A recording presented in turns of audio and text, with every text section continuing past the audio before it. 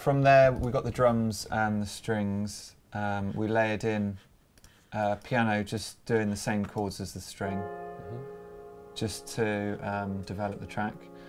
On this particular one, we're using a piano, and then the chord is reversed into itself again here. So you've got the piano playing the chord, and then at the end it reverses. Just gives it kind of a nice swell.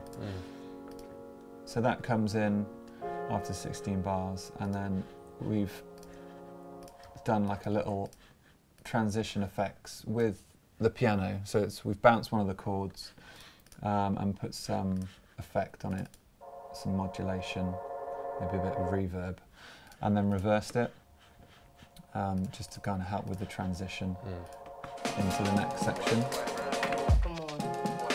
We do that quite a lot, really, don't we? Like, it adds a nice kind of suck into a new section.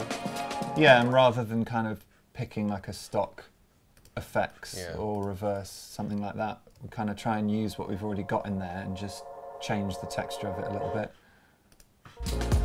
So that plays into the next section. We've got another piano coming in.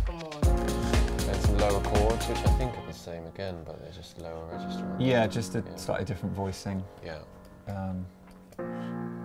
Just gives it a bit more kind of body. Again, that side chaining. You can hear that pump,